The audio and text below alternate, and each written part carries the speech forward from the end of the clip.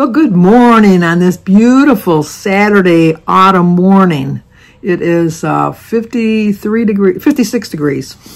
It's a little chilly, but we have lots of birthdays today, lots and lots of birthdays today, because today is Saturday, October 5th. I'm not sure if I said that. I was going on and on about the weather, not telling you what the date was. Today is Saturday, October 5th. We have birthdays. Matthew Clark. Happy birthday to you. Happy birthday to you. Happy birthday, dear Matthew. Happy birthday to you. Cha-cha-cha. Also, Amy over at Enna's for Nurse. Today is Amy's birthday. Happy birthday to you. Happy birthday to you. Happy birthday, dear Amy. Happy birthday to you. Cha-cha-cha. Angela, who is the brat over at Smack Vision, she doesn't do YouTube videos anymore, but I know she's on Instagram and I know she's on Facebook. So you can probably find her either one of those two places. Angela Molino, M-O-L-I-N-A, I think is her last name. Happy birthday to you. Happy birthday to you. Happy birthday, dear Angela, the brat. Happy birthday to you. Cha-cha-cha. Well, you know, we were supposed to get together. She had a plane ticket that was going to come and stay at my house in May of 2020. We all know what happened there. It didn't come to be. But anyway, we still keep in touch with each other every once in a while. But it's also Henry Wolfen's birthday, H-E-N-R-I, Henry. Happy birthday to you. Happy birthday to you. Happy birthday, dear Henry. Happy birthday to you. Cha-cha-cha. I wonder if it's Andre. Andre?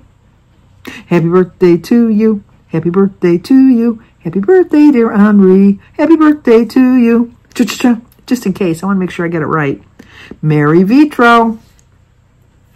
Happy birthday to you. Happy birthday to you. Happy birthday, dear Mary. Happy birthday to you. Cha-cha-cha. RJ, who is Kim over the girl on her phone. RJ is her son. I know he doesn't watch my channel, but I know Kim does. So maybe when she sees RJ, she can let him hear this little bit. Happy birthday to you. Happy birthday to you. Happy birthday, dear RJ. Happy birthday to you. Cha-cha-cha.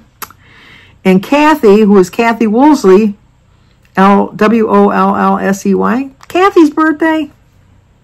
Happy birthday to you. Happy birthday to you. Happy birthday, dear Kathy. Happy birthday to you. Cha-cha-cha.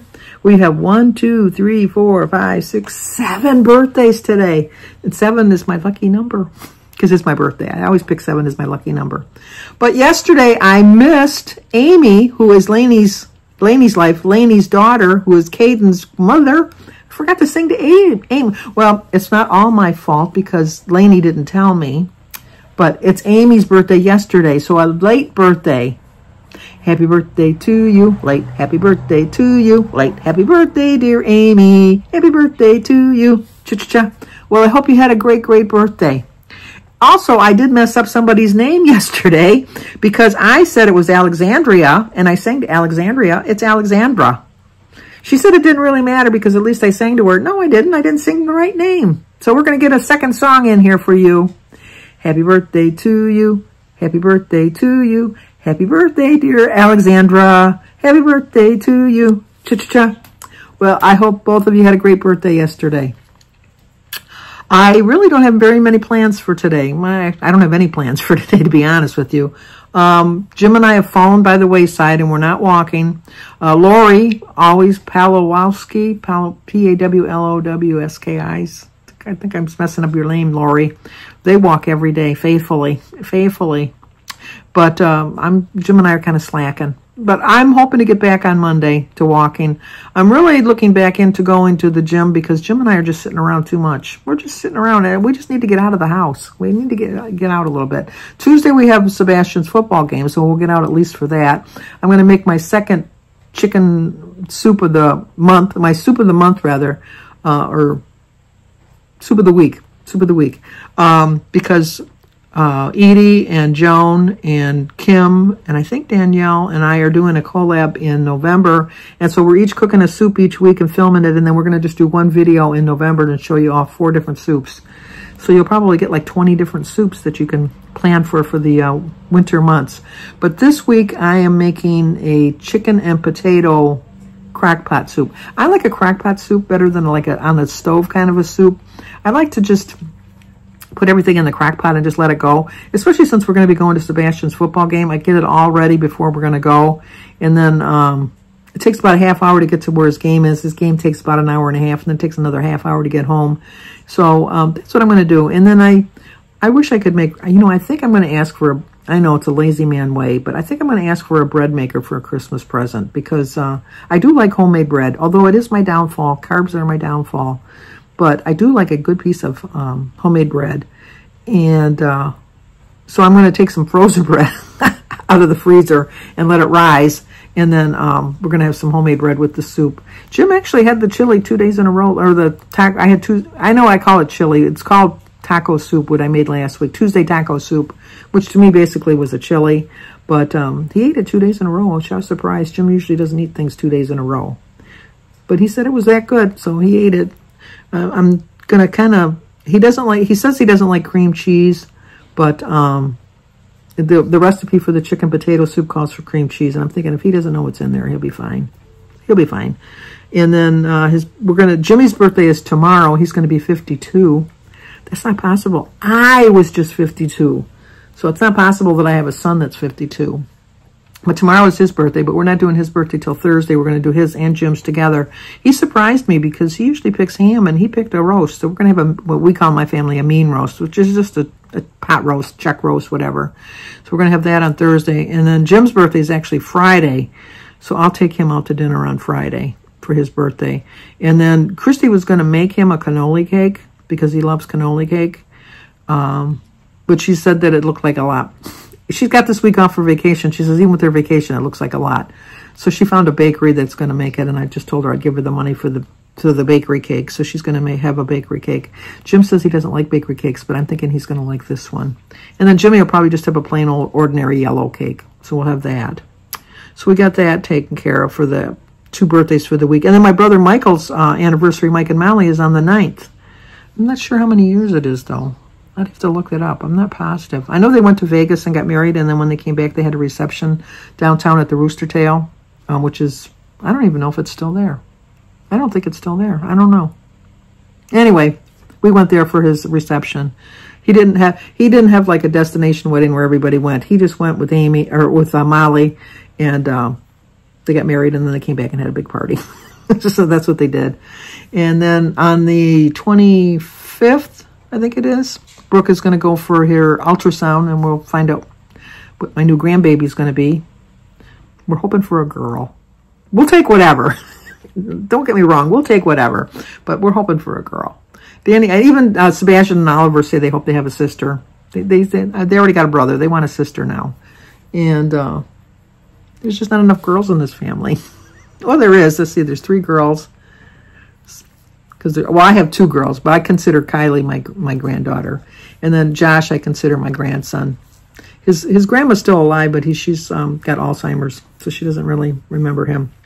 And then his grandpa is passed. And then my mom and dad are gone, so on that side, they're gone too. So that takes care of that. And then I'm trying to get you an update on everything that's going on. They had to reopen Ron up again for surgery. The machine wasn't doing as well as they thought it would do, so they reopened them. I was so mad at Bertie, though, because I talked to her the night before. He had the certain one. I'm trying to think. I was at the hospital all day with Mary on Monday. I think that was it. Yeah, I was with Mary all day on Monday. I was talking to Bertie on Tuesday night, and she was giving me an update on Ron.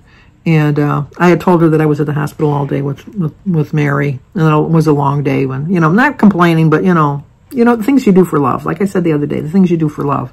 And so then she had told me that Ron was going to have another surgery the next day, and so I said, "Oh, okay, well, let me know how it's going to go." And she says, "Yeah, it should go pretty quick, so it should be fine." And I said, "Oh, okay."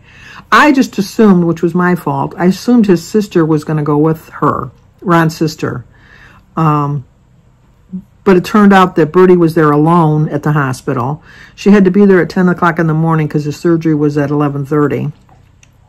He did go in for surgery. The surgery was only supposed to be an hour and a half. It ended up being almost 4.5 because it was almost till 4 o'clock.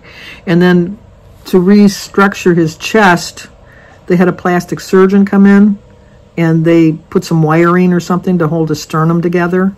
And so he was in surgery for another 3.5 hours. And so she was at the hospital all by herself from 10 o'clock in the morning until almost 8:30 at night. And when I found that out, I was so upset with her because I said, why didn't you tell me? I would have went. She says, well, you had just gone the other day and you had been there all day with Mary. I go, that doesn't matter. It doesn't matter. Family comes first for me. She should know that, and I should have been there. And so I said, I would have gone. And so she says, no, it's fine. So anyway, he came through the surgery okay. He was in intensive care for 2 days. They moved him last night to the heart floor, where he's going to be on the heart floor for 3 or 4 days. They're hoping with the surgery he doesn't have to come home with the machine. But he's been in the hospital now 2.5 weeks. He's ready to go home. Bertie's ready for him to stay there a little bit longer because she's going to have to, he's going to still have some drainage tubes that he's going to come home with that she's going to have to, as it is tentatively now. The nurse is going to come twice a week or 3 times a week. But on the opposite days, Bertie's got to empty the tubes, and then she's got to give him a shot each day. She's hoping the shot is right into the, because he has a port. She's hoping it's into the port, not into him. I don't understand. Bertie took a class to be a phlebotomist, you know, to take blood. And she passed the course and everything, but she said she couldn't do it because it just creeped her out. She didn't like doing little ones or old people, which is mostly the ones that always get it done, it seems like. So she knows how to do it. She doesn't like doing it. So she said that she's hoping that that won't have to come to pass. So continue prayers for Ron. He's getting stronger, anxious to get home. Bertie's anxious for him to stay in the hospital until he's a little bit stronger, but can completely understand why Ron wants to come home. And so that's Ron's update. Michael is still fighting his infection. He had an upper respiratory infection. I talked to him this morning. He's still kind of raspy, sounding a lot better, sounding a lot better. But he goes back to the doctor on Monday. And so he seems to think that they're going to increase his medication because he said he's still not 100%. He would put himself at like 75. My brother's 70. He'll be 72 in November. You know, when you get up there in age, you fight off infections a little bit harder. It takes you a little bit longer. But he's a fighter, so he'll get that taken care of. And then we got a call from our insurance that Jim's for the CPAP machine was approved, and so it came in the mail this morning. So tonight will be the first night that Jim will be wearing that, and our insurance paid for it 100%. And so the way it works is they consider it a rental for 1 year. So each month the insurance company will get a bill, and then the insurance company will pay it because it's 100%. And then after a year, then we own it. So if we need replacement parts or something like that, you know, like not filters or whatever, we'd have to replace them ourselves at that point, from my understanding. And we'll wait a year to see how that goes. Jim saw a commercial the other day with somebody wearing the machine, and it was like up on top of his head and the air was blowing on his spouse. He said, that's going to probably be me. I says, I don't think so, but I think he'll notice a big difference, and I think that he'll be glad that he got it done. I really do.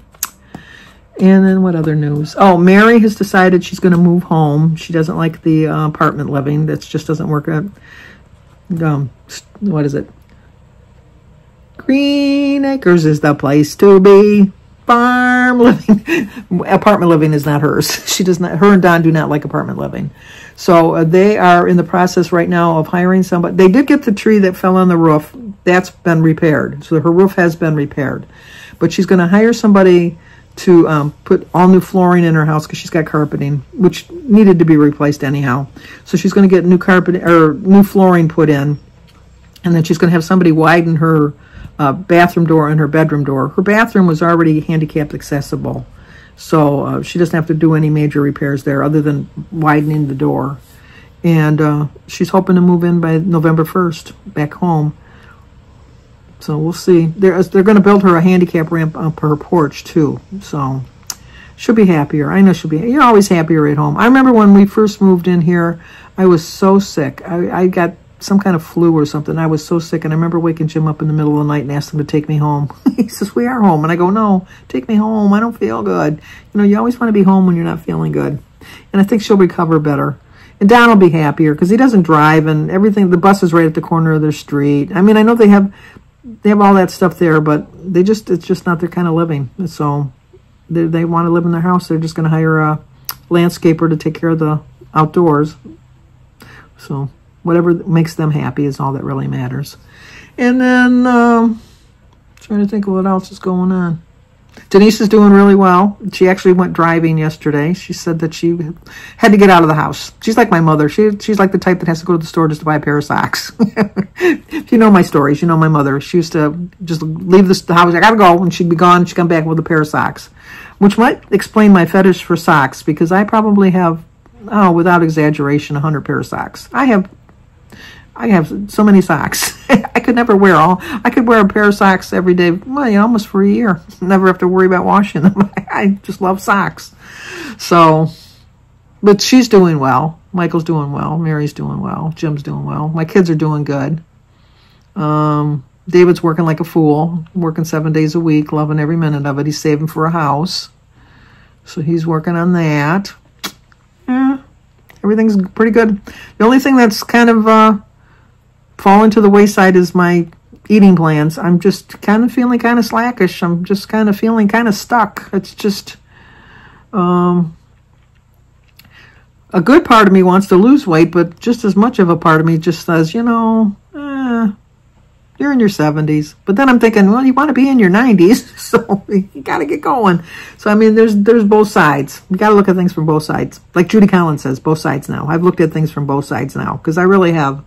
I just wish I have that sugar addiction still in me, and I have to go through a complete withdrawal. Until I go through a complete withdrawal of that sugar, I'm going to be tempted, and I know this, but just kind of feeling kind of stuck. It's the season's changing, getting stuck in the house, tired of the same old food all the time, tired of cooking, to be honest with you. I'm just tired of cooking. I'd love to eat out all the time, but then, I'd be as big as a house. I'd never be able to get into my house because I'd be as big as a house. But I've been craving lately Mexican and Chinese, which are two things that Jim doesn't like, so that's why I haven't had them, because he doesn't like either one of those. I just have to work at getting my frame of mind back. Getting out of the bed at a halfway decent time, especially now when the weather is not conducive to getting outside. I'm in no big hurry to get out of the bed, so it means I'm not in a big hurry to get into the bed at night. So I'm starting to stay up even later. I'm drawing pictures on this pad of paper. I gotta stop. So, and I have decided to keep that yellow coat. I'm going to keep that coat. I haven't even got the other one yet. I'm just going to, if the zipper breaks, I really like that coat. So maybe it'd be in my best interest. I don't really zip a coat that much, to be honest with you. So I could it has Velcro that I can flap it closed, if that's the case. Just hate paying that much money for a jacket that the zipper doesn't work, but I really like that coat. So I'm decided I'm just going to keep it. Okay, that's going to do it for now. Just kind of feeling kind of sluggish, kind of stuck in a rut. Stuck in a rut. And I'm done. I'm just done. I stick a fork in me. I'm done. So, anyway, that's the update for what's going on in my life. And continued prayers for everybody. I would appreciate it. And just going to sit here and watch my birds. There's no birds on my feeder right now, although I did fill all my feeders up yesterday. So I got them. They're all ready to go. They're all ready to eat. Okay. I don't want to leave. I don't want to leave you. But I must. See you guys tomorrow.